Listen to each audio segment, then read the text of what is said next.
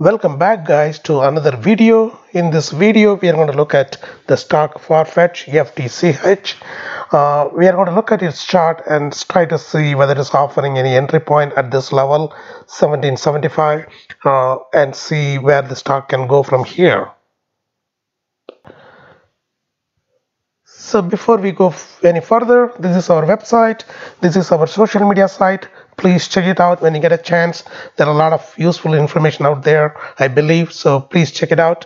And this is our YouTube channel, so please subscribe if you haven't got a chance to do so. So please subscribe. So let's get started. So looks like Farfetch is offering an entry point at this price level 1775. It's added to the tracker today, and the maximum entry point would be 1864, and the stop loss is around 1633. So let's see what is its projection as. So before we see the projection, let's look at the chart. So why it was added to the tracker and what the stock is not trying to tell us. So let's look at the chart real quick.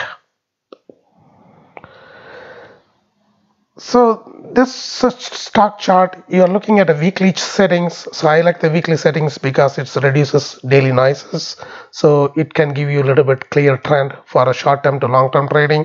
And I use only two indicators, the 10 weeks moving average and the 50-week moving average.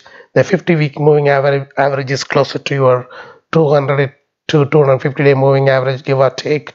So because you cannot exactly translate into daily to weekly, so those are the two indicators I follow. And if you look at the stock found support at the 10-week moving average right here, and it's also trading well above its 200-day moving average.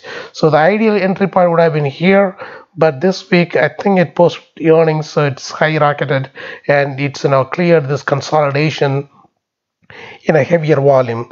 So even though it is a little over the buying zone, but the powerful entry was today.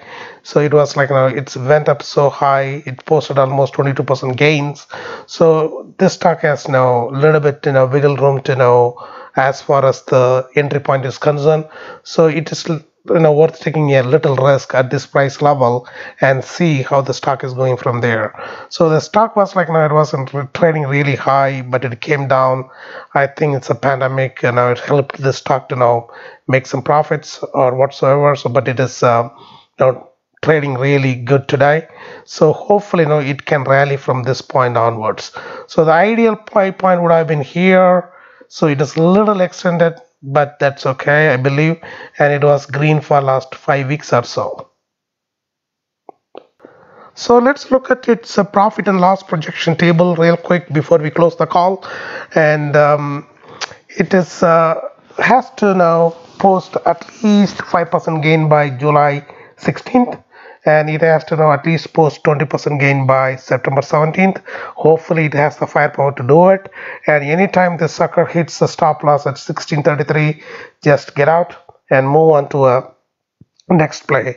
And hopefully it does not to be the case, because the firepower behind today's move was so good, so it can sustain this price level and rally from this point onwards.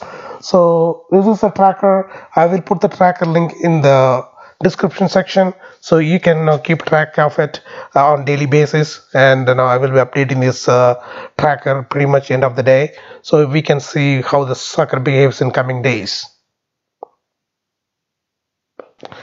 Okay guys, thanks again for watching this quick video.